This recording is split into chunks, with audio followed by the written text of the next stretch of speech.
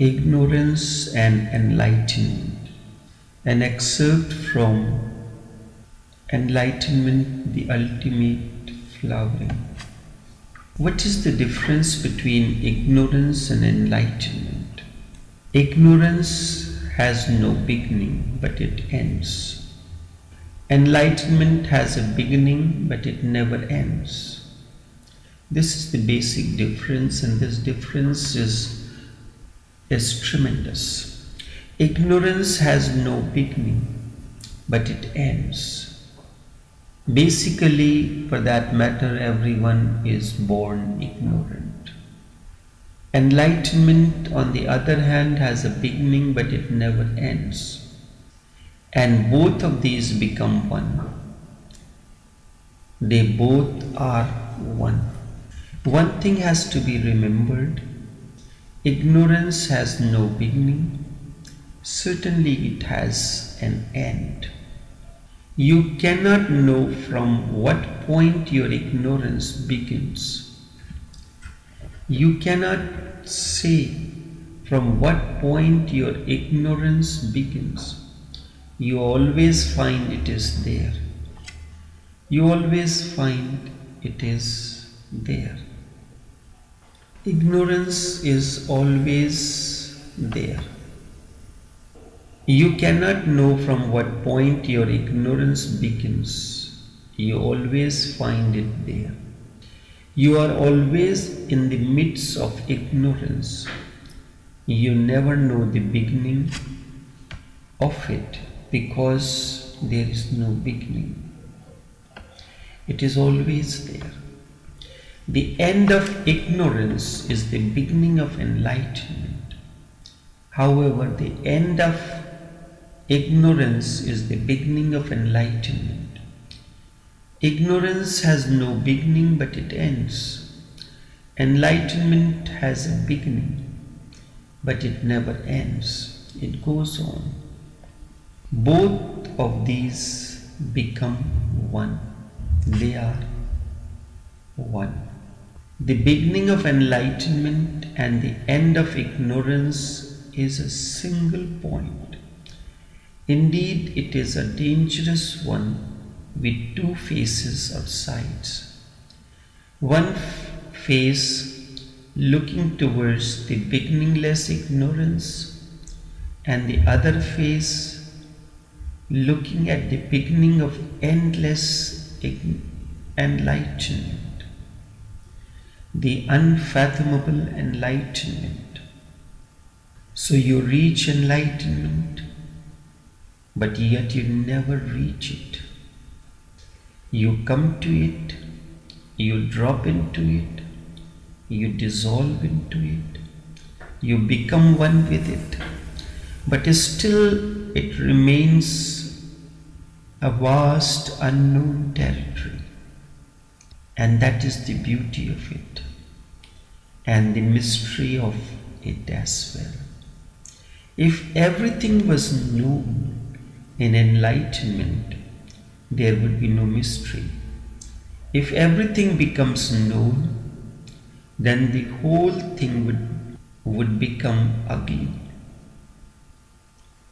If everything becomes known, then the whole thing would become ugly.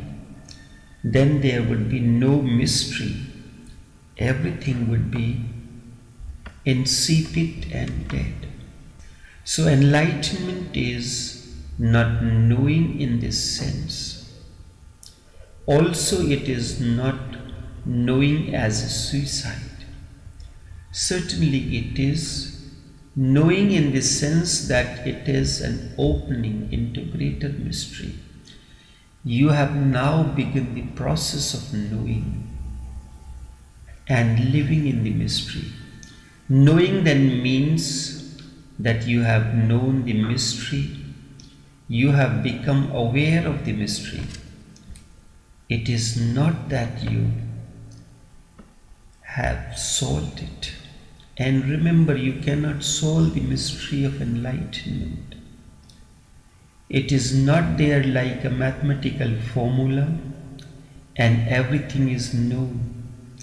Rather, the knowing of enlightenment means that you have come to a point where the mystery has become the ultimate.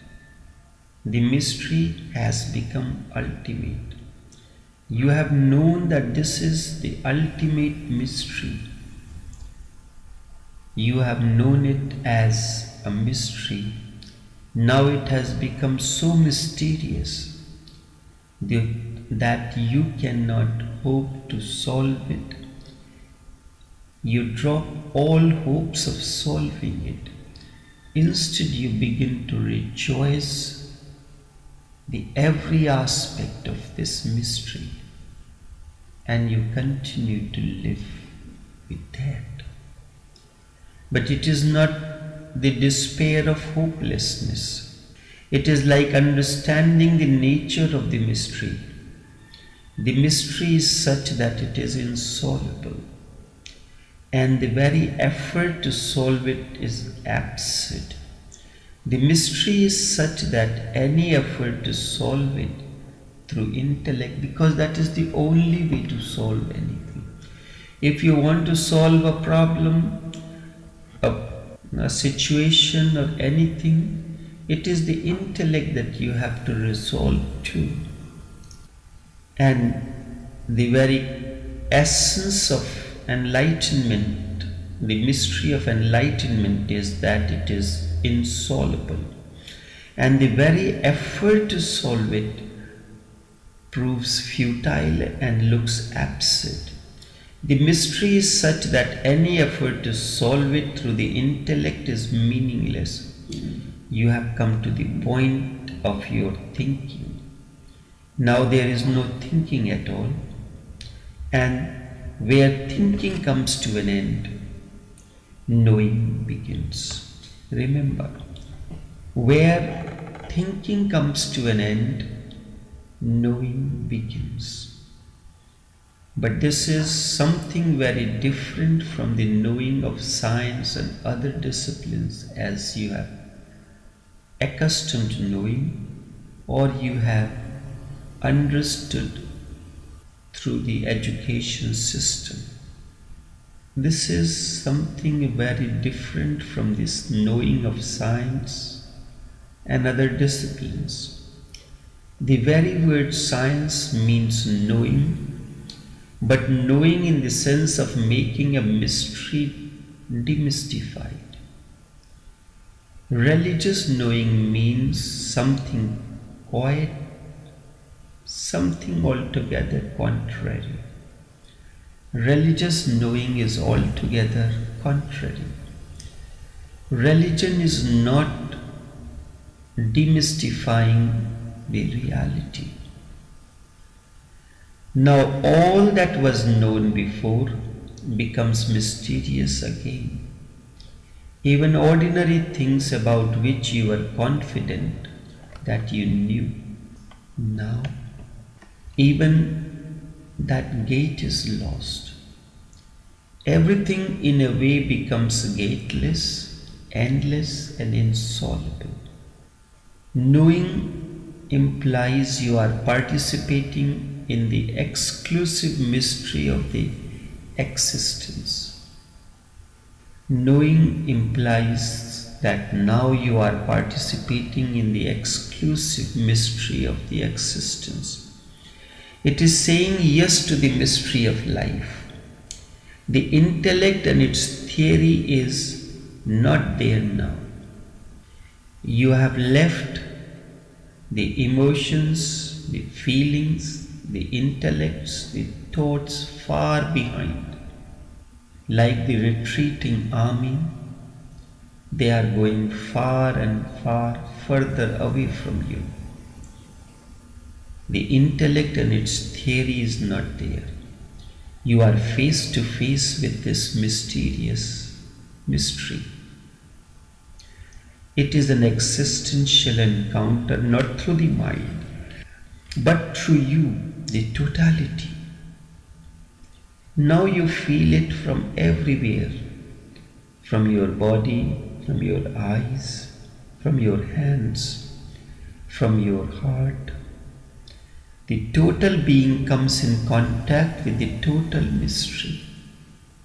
It is like something that is overflowing and pulsating through every part of your being. When love overflows, this is what happens. It is just a beginning, and the end will never be. Because the end would mean that you have demystified it. The process of demystifying begins, but it never ends. And this is the beginning of enlightenment. There is no end to it. Only the beginning is there always. You can conceive of the end of ignorance, but there will be no end to this enlightened state of mind, enlightened state of awareness. Now you have jumped into a bottomless abyss. You can conceive of it from so many points of view. If one comes to this state of mind through Kundalini, it will be an endless flowering.